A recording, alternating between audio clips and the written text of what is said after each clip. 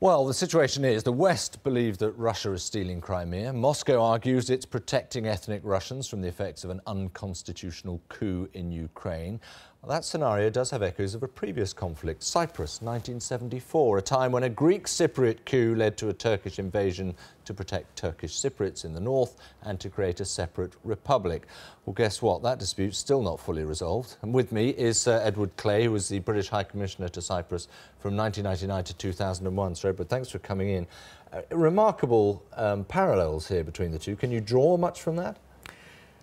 Probably not much that's very useful. After all, the Turkish intervention was 40 years ago, and the treaty under which they claimed their right to intervene was another 10 years before that. It seems like a different era.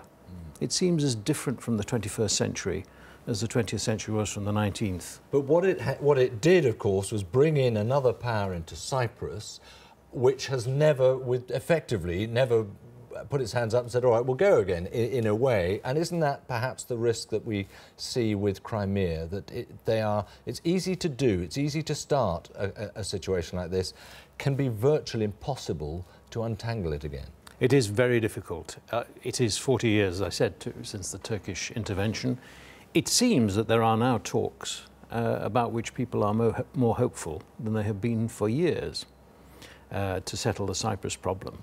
But it still won't be settled, and some of the divisions will persist for generations. There are already divisions, long-standing ones, between so-called loyalists and nationalists in both communities.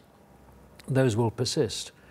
Ukraine is a country, 100 times larger. Mm-hmm. It's a terrifying prospect, I think, for Russia to live with such a large neighbour with a population which will be suspicious and resentful for so long. There's a huge ball and chain around a Russian foot, ironically, in many ways. And also, when we look at the sort of Cypriot history, questions about ownership of property, about appropriation, those go on forever. Presumably, we're walking straight into some of those relative side issues at the moment, but they're going to be there forever. I suppose they will, unless the two states come to some agreement about them before forcible action is taken to expropriate properties and businesses and so on. And you would see the Crimea situation briefly as dragging out. It's not.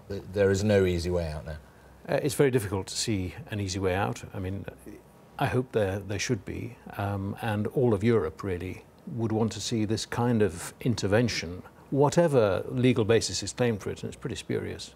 I mean, banished from this millennium. Sir Edward Clay, thank you very much indeed. Thank you.